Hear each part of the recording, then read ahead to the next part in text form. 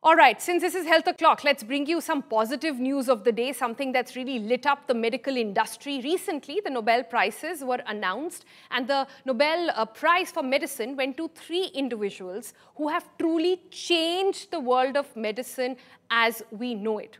Have you heard of something called T cells?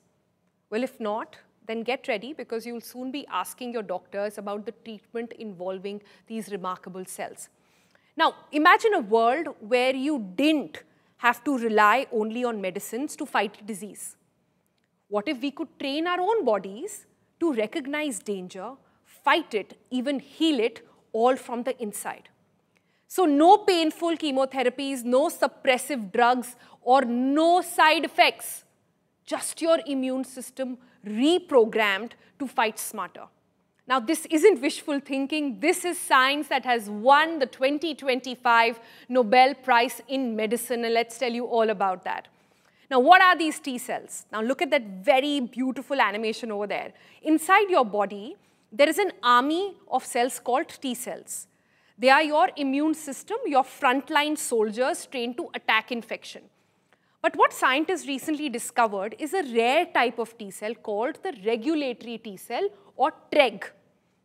Think of them as peacemakers, all right? Remember that reference. They don't attack, they control. They tell the rest of the immune system when to fight, who to fight, and more importantly, when to stop. It's this balance, this thermostat-like regulation that protects us from disease and from ourselves as well. Because when the immune system goes rogue, that's when we get autoimmune disorders as well, or even chronic inflammation. Now, this Nobel Peace Prize winning discovery has reshaped how we understand conditions like type 1 diabetes, like multiple cirrhosis, like even certain types of cancers. And now researchers are using this insight to train the immune system to help it stop attacking our body, or in case of cancer, to attack only the cancer cells. Because this isn't just a theory, remember, this is happening as we speak. What a time to be alive. Now, where all is it being used? Let's talk about India first. At the Tata Memorial Hospital in Mumbai, scientists from the Immunotherapy and IIT Mumbai have developed the Nex-cart therapy. India's first CAR T cell therapy, as it's being called. It's being used to treat blood cancers like leukemia, like lymphoma as well, not with chemo, but by retraining the patient's own immune system to fight and destroy the cancer cells. Around the world, countries like United States, UK, Germany, France, Israel, China, Japan, Australia, Singapore have already started offering FDA or the government-approved CAR therapies there.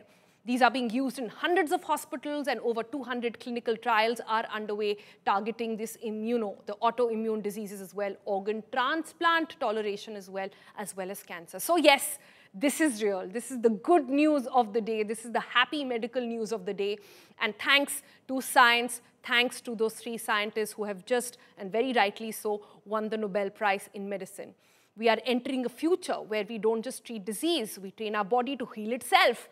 And the possibilities that open up are truly mind-blowing.